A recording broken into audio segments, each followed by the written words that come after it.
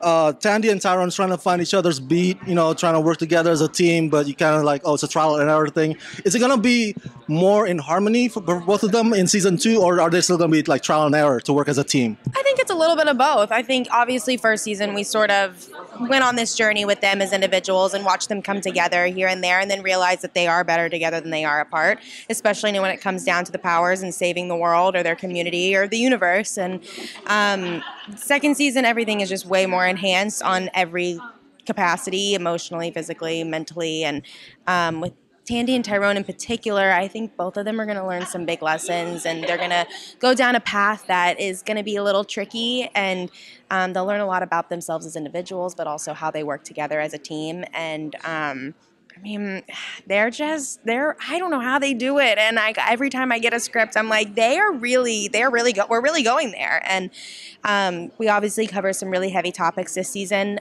which I'm very proud to be a part of a show that is not afraid to shy away from those things. And we're really pushing the culture forward on a whole new level. With shows, Marvel shows like Runaways and also Cloak and Dagger, what is it about runaway teens that resonate with audiences? Like, is it the sense of independence or the spirit of rebellion?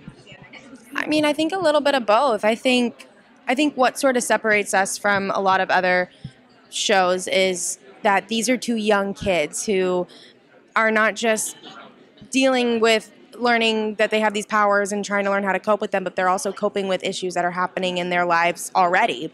With the situation and Tandy and her mom and her dad and Tyrone with his whole family. I mean, those are some really intense things that they're going through, and both of them sort of Tandy comes from a broken home, and Tyrone comes from a family who's trying to mend so many pieces of their lives together, and those are things that kids are going through in reality, and I think they can sort of relate to that in a way, and it makes our show a lot more authentic and grounded. And I think on the scale of being young and independent and, wanting that rebellion and freedom, I think that's sort of a spark in all of us at some point in our lives. I mean, I'm sure I've been there before. Adulting is hard. You don't want to adult, but then you also want to. It's like it's like a tricky scale. So they definitely are trying to grasp the idea of what they can do by themselves without any other, opinions forming for them. Last question. I know that Tyrone has a girlfriend, but when is Tandy and Tyrone going to be a couple? I can't tell you that.